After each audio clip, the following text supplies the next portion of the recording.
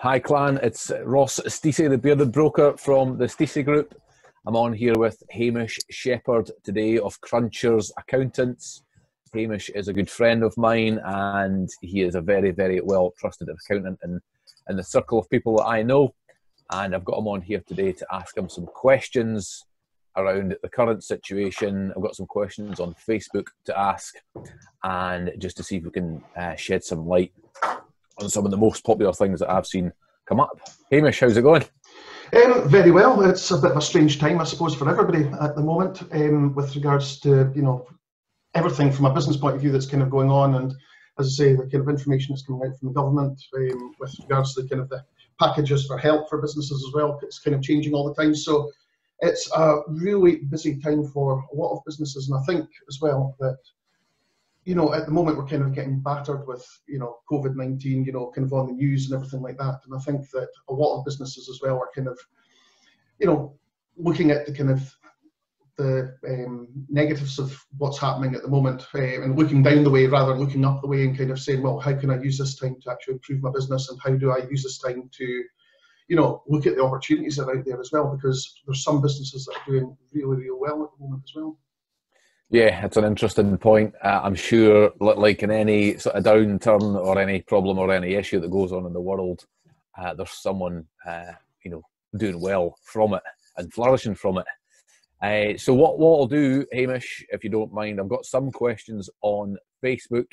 Yep. And I've got a few questions of my own. So in the past, I have been employed, I have also been self-employed, and I am also a limited company director. Along with my other half wife and business partner, Emma. So we've got some interesting points or questions that have maybe been covered already in the press or wherever else you go finding your information, but let's see if we can shed some sort of light on it. So let's start with the first question. This was from Dave Cameron, who we both know actually. Yep. So Dave Cameron's first question was, how can we get deferments or reductions on things like council tax while we wait till June for HMRC to stump up? Question mark. Yeah, I suppose, and I'm assuming that David's talking about domestic, council tax rather than kind of, looking at. I would assume so. Rates, yeah, I would assume so. Like that. At the moment, there is nothing, official out there, with regards to obviously getting kind of deferments on council tax and things. Two things actually I'll kind of say on that is, one, obviously there's a package of measures out there, to try and help self-employed people. However, there are also personal steps you can take as well, and we've kind of discussed in the past about taking mortgage holidays and things like that. So if you take a mortgage holiday, that obviously then will reduce your kind of outgoings. With regards to rates itself, if you're having difficulties, I would definitely, phone your council and, see exactly what help there is. And I think it will be on a council by council kind of basis, and they'll potentially look at it. Whether that'll be successful or not, I don't know, but because there's nothing official about that at the moment. But yeah, as I say, look at your loans, defer any loans that you've got, look for loan holidays, your mortgage, obviously taking like the 3 months off for that. Yeah. And looking at your other kind of expenditure as well, and just kind of cutting down on that kind of personal expenditure. I guess one point on that was, so personally, I've taken a mortgage holiday because you just don't know what's going to happen over the next few months. So, in my opinion, it's better to stockpile some cash now, and if I don't need it, then happy days. You can either pay it back into the mortgage if you choose to do so. The only picking up on your point there from the loan. So I have a personal loan as well for a car, and I did call, so it was Hitachi. I phoned them and they said they didn't know yet if it was going to affect my credit history. So I chose not to take that deferment at the moment, just in case it does, because when we come out of the back end of this, which we will, yeah, I didn't want to be, impaired credit, have an impaired credit history. Whereas on the mortgage front, that it's in black and white up front that this definitely won't affect your credit history. What's your thoughts on that? I think definitely, so the credit history thing I've kind of heard before. Now, I know that you can also put a note on your credit history as well, to kind of say what the circumstances are. Now, yeah, I think, definitely any loan that you take, there's a risk that, it'll affect your credit history kind of going forward if you're taking that deferment.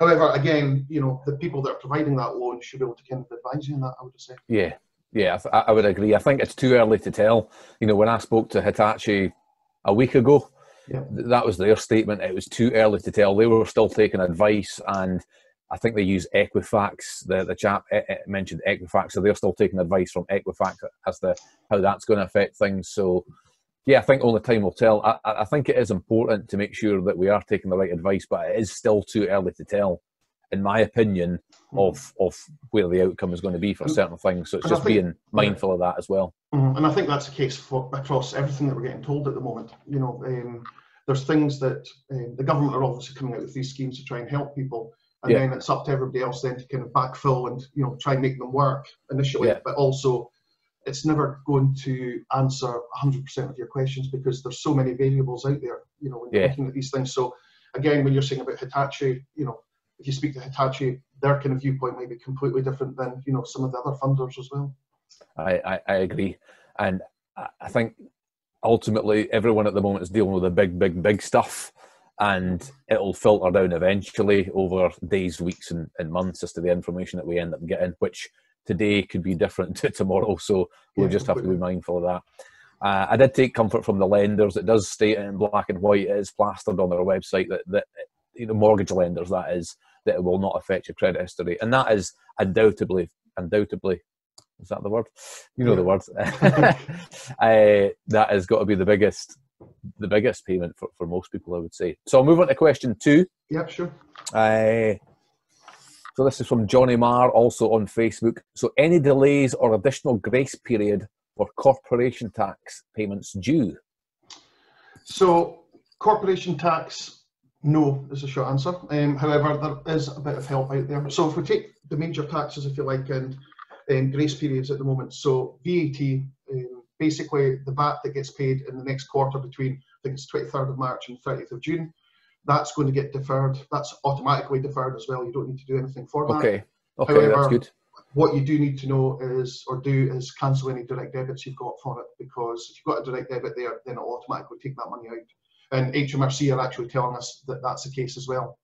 Okay. Income tax, if you're paying on account, and if you're self-employed or whether you're a director, then if you're paying on account, the second payment on account is due the 31st of July.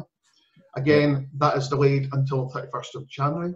So again, with all these things, you know, well, with VAT, for example, you do need to still obviously lodge your VAT return and things like that. It's just the payment that's deferred. With the income tax, again, that's automatic. So again, that will just automatically get pushed back until the 31st of January. If we look at pay as you earn, and if we look at corporation tax, now there isn't deferment payments periods for those. However, there is an HMRC phone number that you can phone up for, and basically it's a time to pay option that they've got now. Okay. What they're doing there is, and if some people have phoned up HMRC for the old kind of debt line, you know, to get like a payment plan put in place, it's going to be similar to that. They're looking at it sympathetically, that's what we're being told, and also it's done on a case-by-case basis. So, you know, it isn't just a blanket, you are going to get this. It'll be done on a case-by-case basis, and I'm guessing it'll be open to a bit of kind of negotiation between the person who is looking for the time to pay option and HMRC. And really, time to pay will just mean that if you are due corporation tax on, I don't know, the 31st of March, for example, you can phone them up and put a payment plan in place, you know, potentially to pay it off over the next 6 months or whatever. Okay.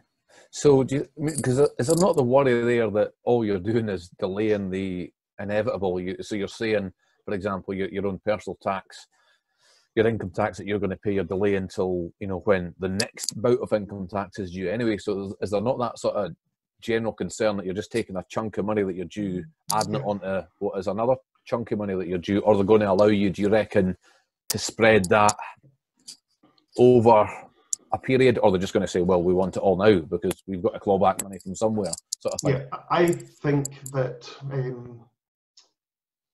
I honestly think that they'll probably just, you know, this is it basically, and I think, you know, I think they will take that full payment, you know, come 31st of January for income tax, for example. You're completely right in what you're saying, it's kicking the can down the road, basically, you know, so it's kind of, from a personal point of view, if you're not being, you know, you still owe that money, you know, to HMRC, if you like, and you still need to pay that at some point to HMRC. However, all these measures at the moment, what they're trying to do is get people over the next few months. Yeah.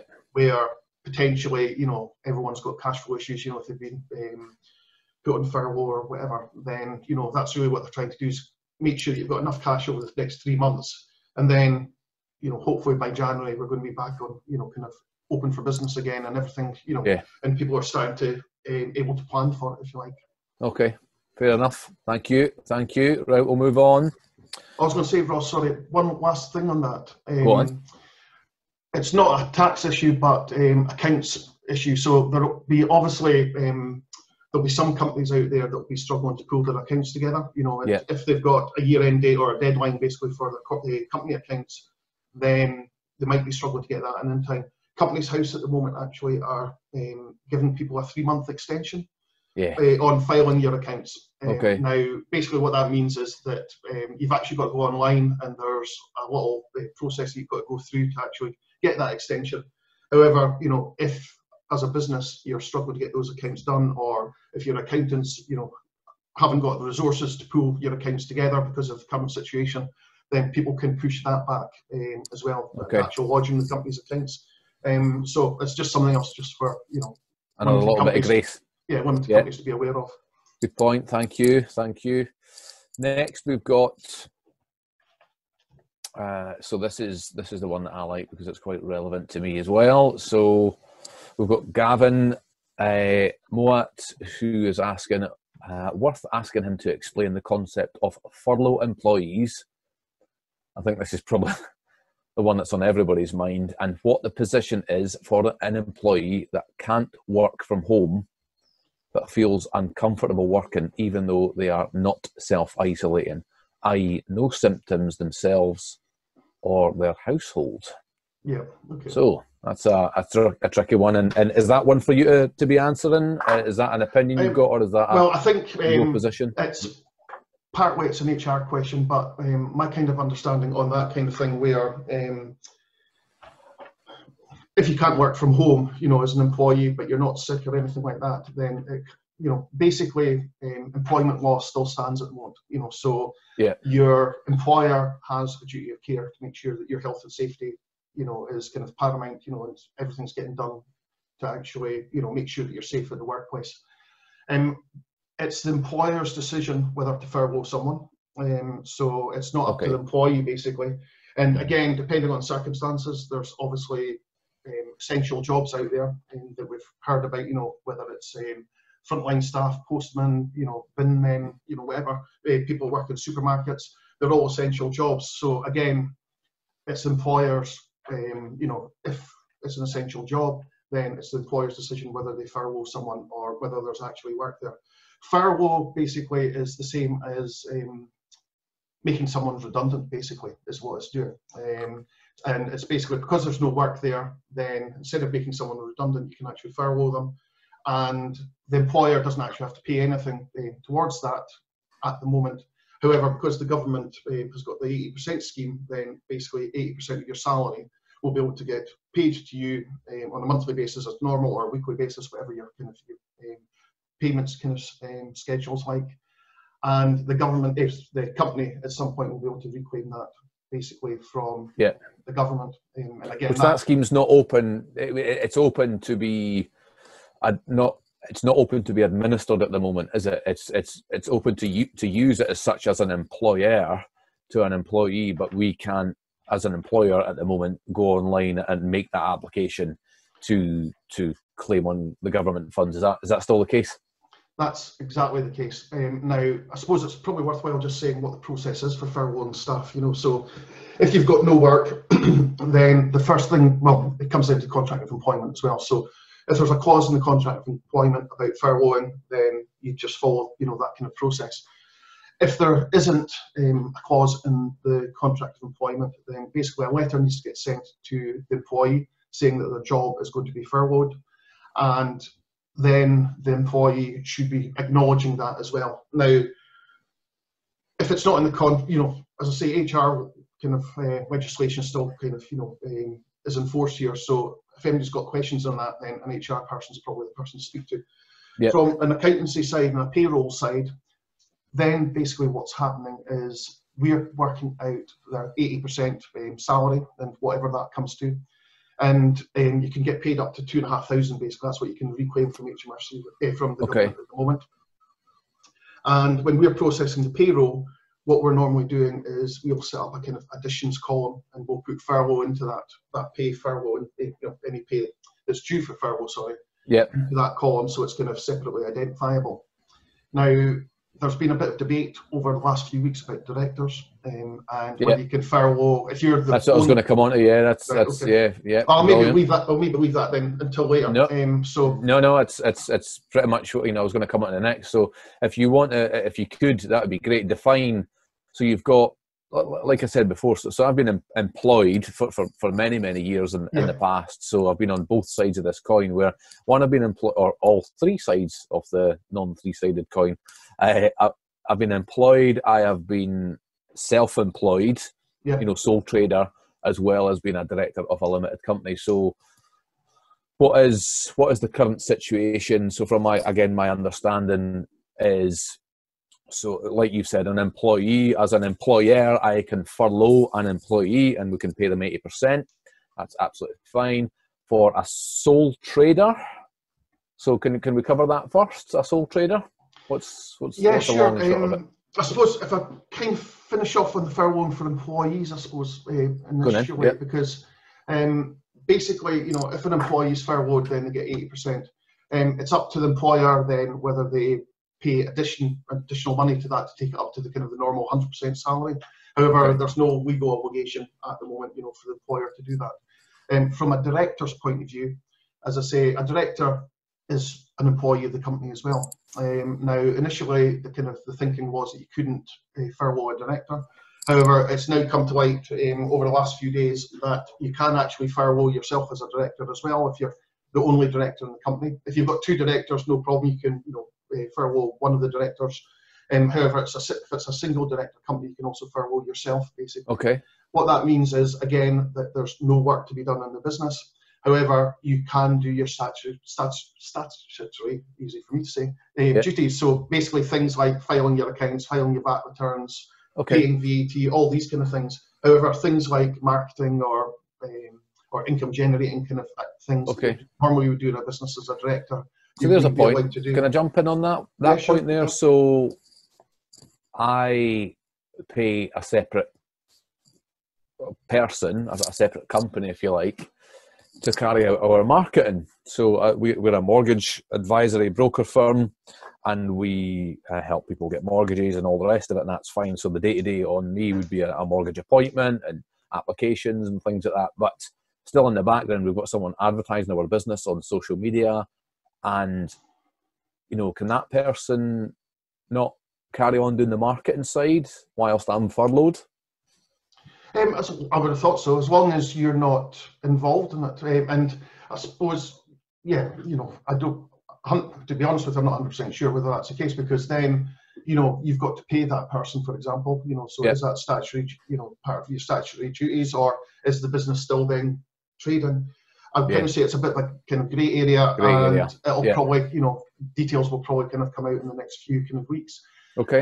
The other thing, just to remember, if you furlough someone as well, like an employee, they're not allowed to work in the business either. So it's basically you're furloughing them because there's no work for them to do. So again, you can't just furlough them and then expect them to kind of carry on as normal kind of thing. That'd be a little bit of scheme abuse, I guess.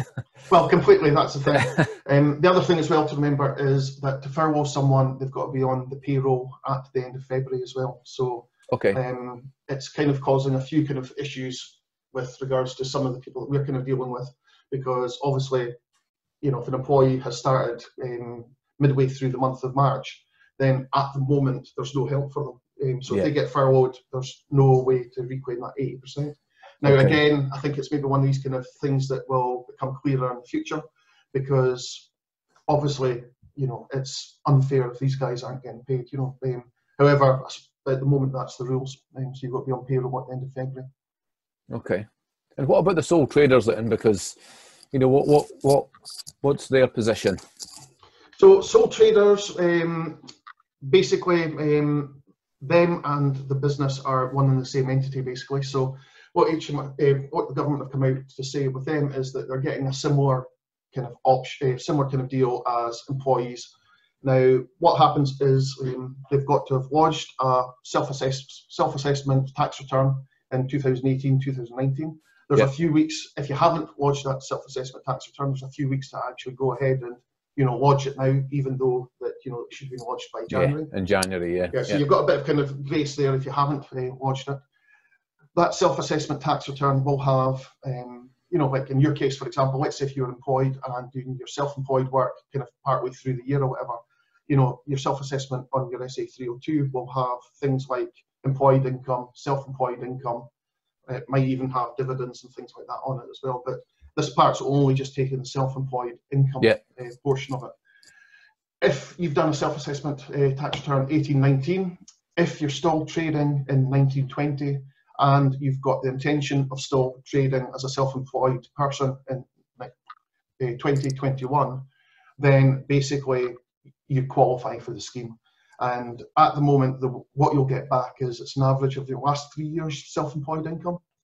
So you take your average of your last 3 years, find out what the monthly average is for that, and then you'll get 80% of that back in due course. Now, at the moment, it's slightly different from employers, how they're kind of reclaiming it. At the moment, HMRC are saying that they'll get in touch with the people that can actually claim it. So they'll get in touch with you directly. And at that point, we're assuming that, again, there'll be some sort of online portal that you can basically put your claim in, and then HMRC will tell you how much you're actually due to get back. Okay. So that's kind of the process. However, again, it's not set up yet. So so I'm a one-man band. I'm a bricklayer, and I set up a business, or I was subbing on a site as a self-employed guy for the last 8 months, or a self-employed hairdresser who's renting a chair for 8 months, or whatever it is. What's their position? Are they just kind of tough, or? Well, at the moment, they're kind of falling through the cracks. Unfortunately, it's a bit like that kind of, if a staff member, didn't start until the 1st of March, then technically they're outside that kind of that reclaim kind of for furlough. Similarly, if you're a sole trader, self-employed person, and you've only just started in the current year, you're not going to have any self-employed income going back the way. You're not going to have probably done a self-assessment if you're in full-time employment before that. So you're not going to have a self-assessment for 2018, 2019. So again, they're kind of falling through the cracks at the moment. Now, it doesn't mean to say that at some point, there'll be clarification, or there'll be a tweak in the rules to actually, allow these people to get something. But unfortunately, there's nothing at the moment for those people. It's trying to take an umbrella at the moment and cover everybody with it, isn't it? But it's just really not possible. And again, they're dealing with the big stuff. And then as time goes on, they'll try and fill those cracks, hopefully, as time goes on.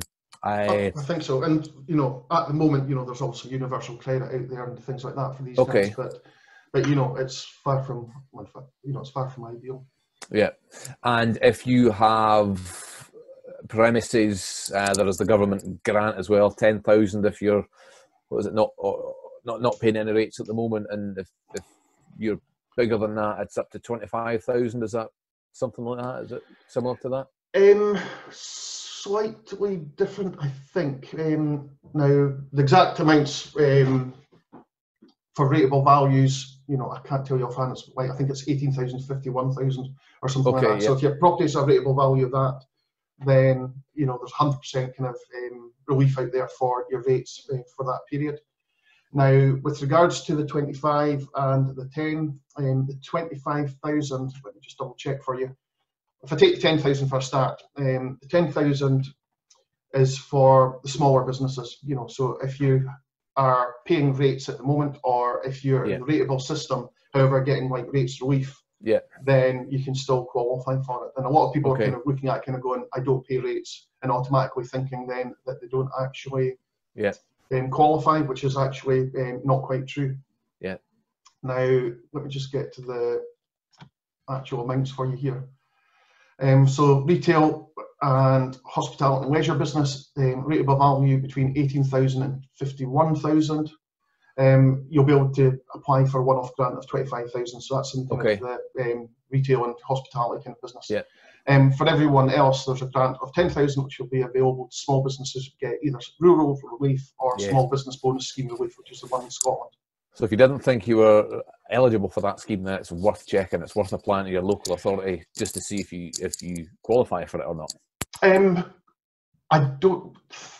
Well, definitely. I think it's really, if you're renting property, for example, then it's worthwhile speaking to your landlord to see whether you qualify, whether you've got a rateable number, basically a rates number.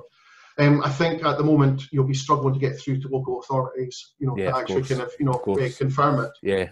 However, and I know there's a lot of people, for example, who are in service offices, and if they're in service offices, then I've had a couple of times when they've spoken to like the landlord, and yes, they are, they might only be paying like the rateable value of the room that they're renting might only be like £1,000. That's the situation that we're in. Yeah, exactly. And initially, it's worthwhile, speaking to the landlord and just saying, look, am I paying rates, or am I on the kind of, have I got a rates number or whatever? Which we did. Because we get a letter every year, and then we've got to, apply. Is it part of the small business bonus scheme type of idea? Because we do not pay any rates, so therefore we've applied for that grant, and we'll just see if we get it. So that's fine. Now, sorry, I meant to ask before. So back to the furloughing thing. Yeah. You've got a director who's taken the minimum salary of 10,000 or 11,000 or whatever the number is, 700 a month or whatever it ends up being. Then they've got naturally their dividends on top of whatever that would be. What is the current state and situation on the dividend element, or at least the profit in the business element? Is there anything yet? There isn't. So from a dividend side, then obviously you can only pay dividends if there's reserves in the company. Yeah. The dividends don't come into the calculation. So at the moment, the kind of traditional way of taking out money out of the business is kind of, as you say, a small salary and then dividends. Yeah. At the moment, you're only going to get 80% of that small salary. Yeah. So, for most people, if you're on 8,600 last year, or if it's 9,500 this year, then you only get 80% of that monthly amount. Now, from a company point of view, with regards to dividends and things, as I say, there's obviously business continuity loans out there at the moment, to kind of help businesses through kind of short-term funding and things like that. But again, as far as dividends go, really, there's no change there, from the rules before. So I had this conversation with someone the other day, and they were saying, or their opinion was, ultimately, the director with the shares has had the benefit of drawing cash out of the business, paying less tax because it's been tax efficient and things like that. And my kind of rebuttal to that, if you like, was, but the company has paid 19% corporation tax, so there's still tax being generated by the business, just not as much by the individual. And so my discussion was, well, why don't the government have a look at the profits in the business then, because that's where they're getting their revenue from, and ultimately, national insurance contributions for employees and all the rest of it. So that the government still had their fair share throughout that time of that business being opened. But what's your thoughts on that? I think that would be a good idea. A lot of directors at the moment of limited companies, and like, we're not talking about limited companies here, like huge limited companies. I'm talking about the kind of the limited company. It's a delivery driver or whatever it is. So I think the way that they look at it is the dividends and the salary is the income basically for the year. So it does kind of make sense that they do look at profits or something like that. However, it's a complicated area to kind of. It is, yeah. If you own 50% of the shares, then you own 50% of the profit. Therefore, have a look at the profit and average that over 3 years, just like you would a self-employed person. Or if you own 3% of the shares, then have a look at 3% of the profit. And it's the same maths as a self-employed person. So again, though, I suppose the argument there is that, you know, a limited company and you are two separate entities, you know, so yeah, you're an employee of that company, or, you know, fair point. director of the company, whatever. But again, you know, that limited company is got limited liability. So if that company got into issues, for example, then you as a director or a shareholder are somewhat protected. So I suppose, you know, that's where I think, without changing kind of the law, and, you know, and it might happen going forward, that they do say, you know what, it's kind of a limited company and you have got the same liability. However, you know, at the moment it's a separate entity, so as a result, that profit's not yours until such time as you either take a salary or you take a dividend, you know. Makes sense. Okay, thanks very much, Hamish. Have you got any final points or words of wisdom, or can you tell us when this is going to all go away and everything's going to go back to normal? I wish I could. I suppose one thing just to say on the self-employed side that I forgot to mention was that it's only for those people that have got self-employed income of under 50,000. Okay. So that's just as a kind of thing that I suppose, like, the main thing at the moment, as I say, is there's opportunities out there, and I think a lot of businesses, as I say, you know, are kind of getting hit from all sides with regards to, you know, some companies, their sales are just kind of, you know, dropped to zero pretty much overnight. And I do think that it's important for businesses to think, look, we are going to get through this. The steps that the government have put in place at the moment really are, one, you know, like, two biggest expenses of a business are rent and staff.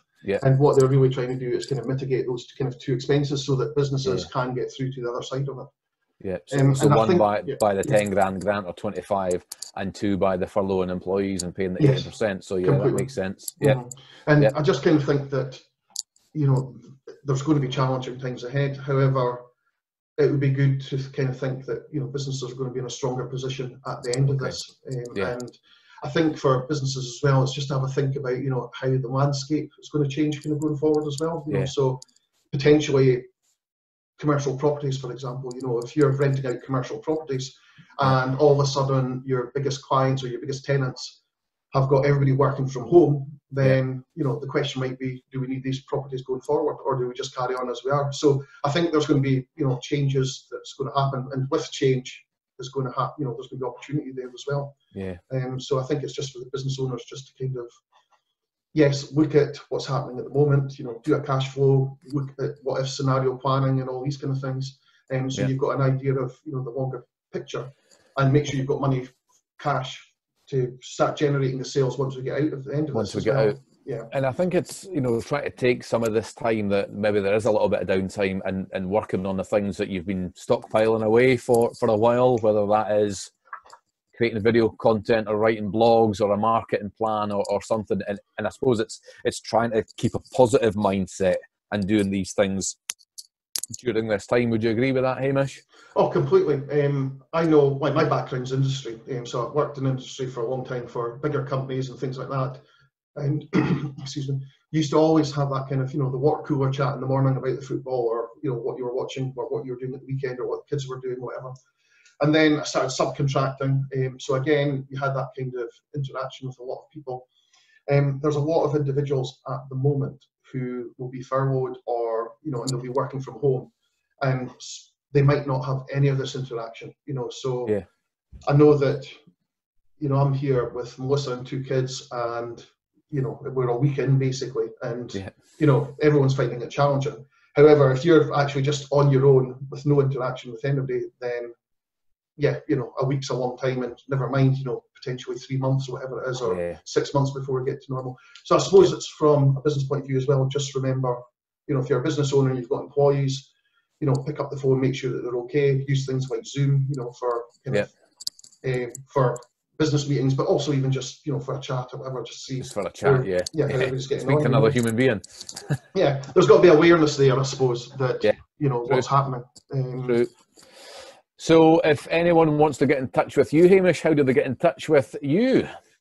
The best way to get in touch with me is probably through the website. So it's accountantsedinburgh.co.uk. So it's accountantsedinburgh.co.uk. Exactly. And on there, I'll tell you a little bit about us, a bit kind of thinking behind Cruncher's kind of accountants. And also there's a contact form there as well. Yeah. Otherwise, you know, if you Google the business as well, you know, it will come up as well. If you Google like Furnishers Edinburgh, then you'll be able to get the details through that as well. Brilliant. And I mean, your kind of market is anyone from the sort of one-man band, self-employed, up to where?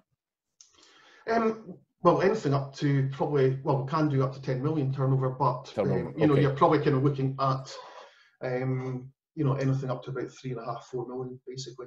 Okay. So, and again, that depends on industry as well and things.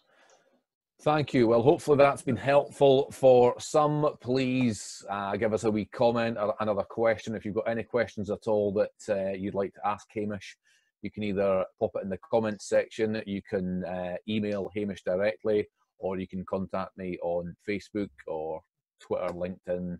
Other than that, thanks very much for listening. If you've listened this far and are watching this far, and we'll hopefully all see you soon.